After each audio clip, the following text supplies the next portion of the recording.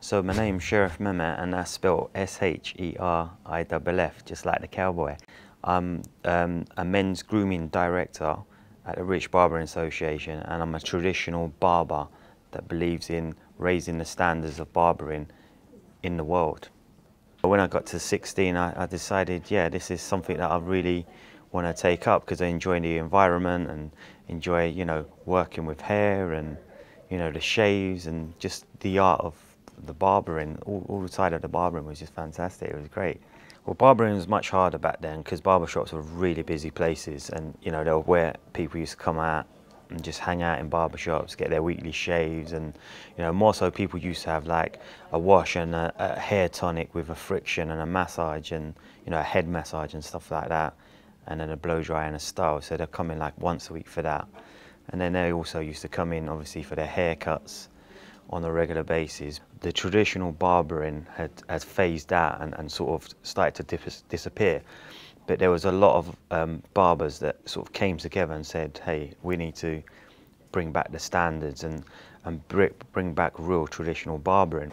Sheriff does education all over the world, you know, in Hong Kong, Australia, Cyprus, all these different places, you know, and people bring him in because he's such a valuable asset in the teaching world, especially in men's grooming. Voted the #1 shaver in London. He's worked at Truefoot and Hill.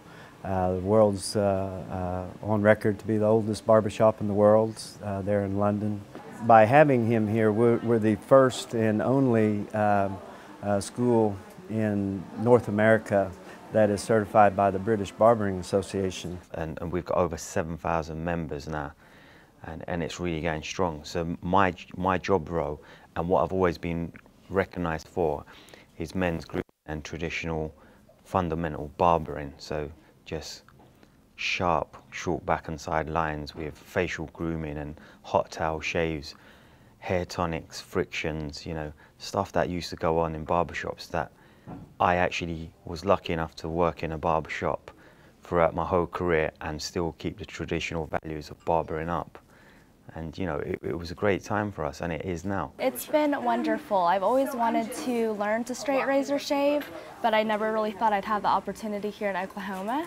So it's been really exciting to have somebody from so far away and somebody with such a big title to come here and teach our staff. Whenever you learn something new, you start noticing things all in a different light. Like, started looking at my husband's face and seeing the way that his hair was growing and how I could better myself and go the next time do it a little bit better. And yeah, it was intimidating, but it's fun. Since I like cutting hair, I think it goes well with that. Greg and Rick from the Hair Arts Institute has, you know, called me up. Would you be willing to come out here and just, you know, have a look at what we're delivering and what we're doing within the industry, and see if you can help us put some sort of criteria together for barbering standards to add to our hairdressing school. The Hair Arts Institute is taking the passion that and the most current services and the ones that are most passionate about to the forefront of our curriculum, and to teach that from the very beginning.